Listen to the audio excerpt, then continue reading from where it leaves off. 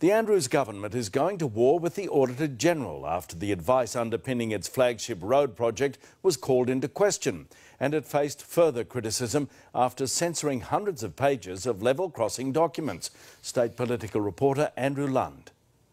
With all but one of the 284 pages blacked out, this was the business case for the government's flagship level crossing removal program, tabled in Parliament this morning. It's just extraordinary that the government's got so little respect for Victorians that they're prepared to actually release these sorts of documents which tell you nothing. It was an own goal because the unredacted document is already publicly available, and with anti-Skyrail protesters set up outside Parliament, it wasn't a good look. This is a government that is not transparent, that is keeping secrets from the Victorian people. The secretive deal to build the Westgate Tunnel was also called into question, with a scathing report from the Auditor General finding the government approved Transurban's proposal without sufficient proof that it offered good value for money. The Auditor General has told Victorians the truth, and that is Labor's Westgate Tunnel deal with Transurban just doesn't stack up. Treasurer Tim Pallas hit back, but in the process attempted to rewrite history. The government went to the people of Victoria.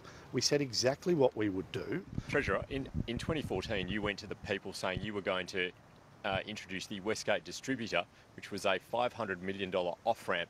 That is not a $6 billion tunnel and extra tolls on CityLink to Transurban. You did not go to the people saying what you were going to do. And indeed, we progressively improved that offering to the people of Victoria. To the tune of $6 billion and another 10 years of CityLink tolls. Well, I'm glad that you recognise the enormity of the change and the improvement. But you're being dishonest. You did not go to the people with what you signed up to do. Well, we went to the people of Victoria at the last election. Having signed the contract? We also provided in the contract the opportunity for the alternative scenario. The tollway is due to open in 2022. And let's go live to Andrew Lund at St Vincent's Plaza. Andrew, tram passengers face another strike tomorrow. Yes, Pete, I'm afraid so. Tram drivers will walk off the job from 10 a.m. tomorrow through until 2 p.m. as part of their ongoing EBA dispute with the private operator.